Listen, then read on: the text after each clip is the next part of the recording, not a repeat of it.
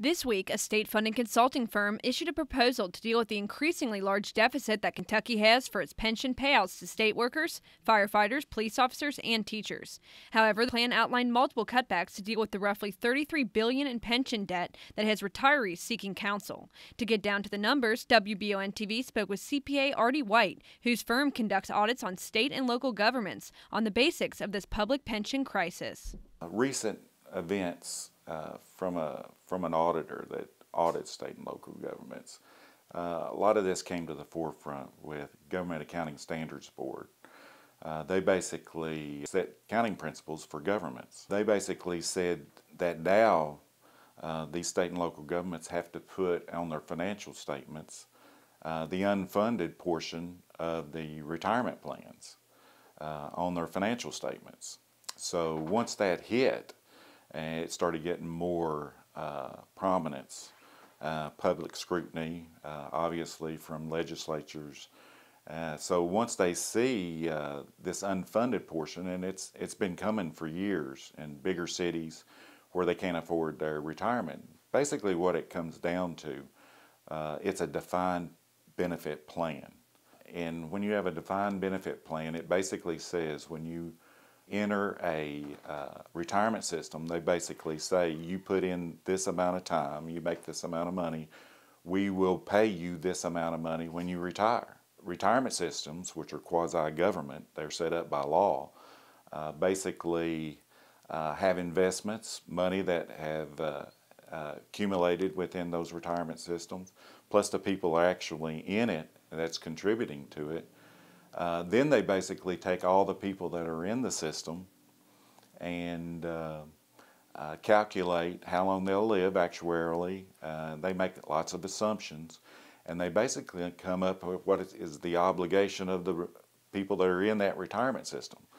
Well, when they take that total investments, cash that's in those and investments in those retirement systems, and the obligation that they're going to have based on how long people will live, you have a severe difference in the unfunded portion that is out there at the current time. So my feeling on it, being in the private sector, obviously we have retirement systems that basically we put in money, whatever, if we have a mutual fund, whatever the stock market does, it rises to a certain level, and that's what we get. If it falls, we could lose below what we've contributed.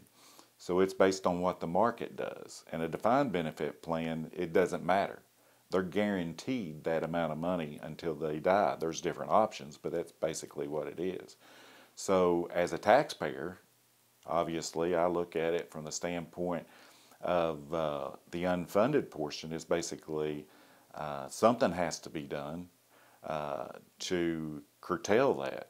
So obviously, what's been in the news lately, they're trying to determine how they're going to fix it. They can't fix it in a year because nobody has enough money. The state can't tax people enough and contribute enough money to actually fix it in a year. So the small fixes that they're talking about would take probably 20, 30 years for it to even correct itself. So it's just like anything where you're talking about the federal deficit or anything. It's going to take time because it took time to get to that point. So my feeling is you have to do something. You can't ignore it. But you have to allow for the people that's already in it. So there's arguments on both sides how it comes, but somebody has to address it. But that's how it all started. And those standards are nationwide. So it's not just here in Kentucky. It's everywhere that they're dealing with it. But yeah, I mean, it's pretty much common sense. I mean, all you have to do is take Social Security. It's basically the same thing, is that you work, you pay into it, you're going to get a return on it. And, you know, as time passes, people are starting to live longer. So something has to change. So what do? They started raising the age that you can get full benefits for Social Security. So it was 65. For me, it's 67.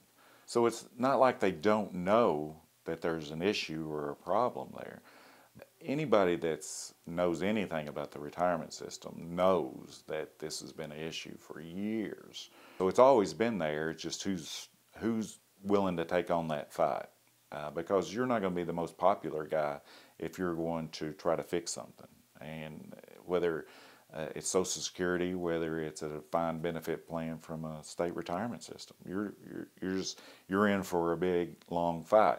White said he commended state lawmakers as they continue to work with the consulting firm to find ways to fix this growing problem. For WBON TV here in Richmond, I'm Marissa Hempel. Or I'm in there and you're going to reduce my benefits, you're going to have a fight on your hand, and because they're used to getting it. So I think that's the reasoning behind it.